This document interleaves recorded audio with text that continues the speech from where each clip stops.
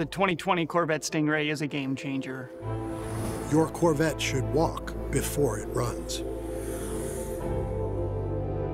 The first 200 miles are for breaking in your tires and brake linings, so drive at moderate speeds and avoid hard cornering and hard stops. During your first 500 miles, engine torque is limited in low gears. If you have a brand new gear and you're wearing it in with excessive torque, you can create wear patterns that are not ideal.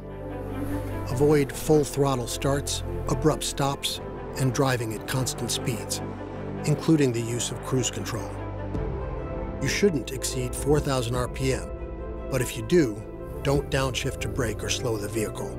During your first 1,500 miles, you should check the engine oil every time you refuel and add oil if necessary.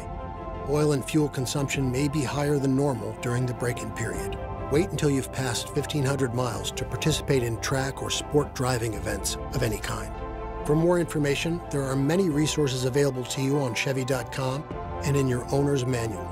And once you've passed 1,500 miles, the break-in period is over. Be patient with it, and if you are, the car will be good for the rest of its life.